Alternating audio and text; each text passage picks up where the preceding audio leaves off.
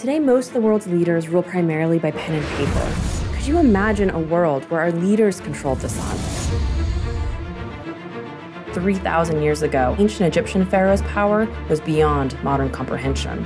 Pharaohs used this mythology to benefit their position in society, but also to make sure that everybody participated in Egyptian society in the way that they deemed necessary.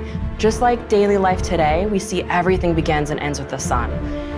So in ancient Egypt, the most important god, arguably, was the sun god, Ra. The sun god Ra sat in the west and traveled to the underworld so that he could get to the eastern horizon and rise again in the morning. If Ra didn't return from the underworld, life as the Egyptians knew it would be over. The only one who could ensure the sun god would survive was the pharaoh.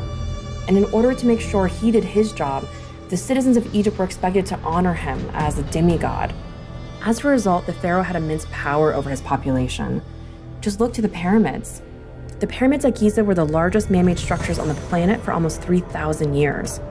They were built because they believed that through their pharaoh, the sun continued to rise.